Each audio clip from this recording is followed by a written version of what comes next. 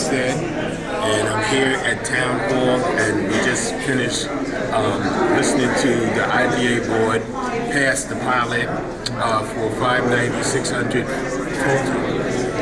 Our position in the village, the whole village board was against it, along with the residents that lived in the apartment complex.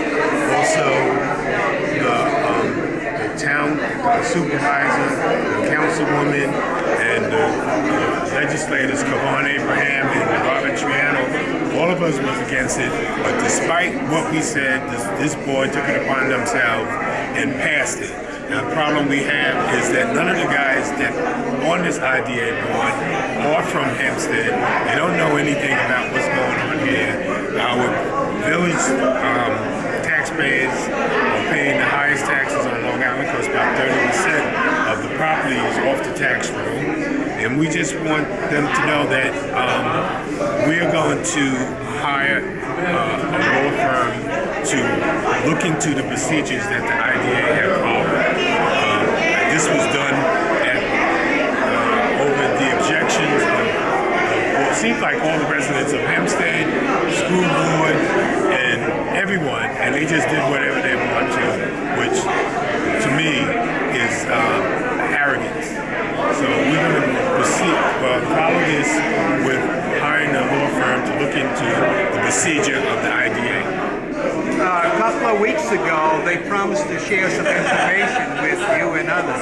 Did you receive that information? I never received the information. As a matter of fact, I didn't even know that they had even changed the proposal.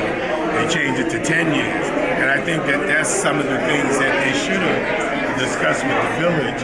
So I knew nothing about it. And that's why we want to hire a law firm that they can look into the procedures that the IDA follow.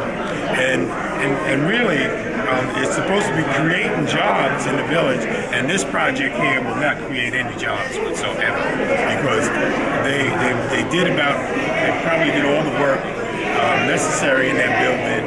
The owner of the building now, the IDA, is the owner of 67 and 45 Terrace Avenue, and if you go look at those buildings, they're in deplorable condition.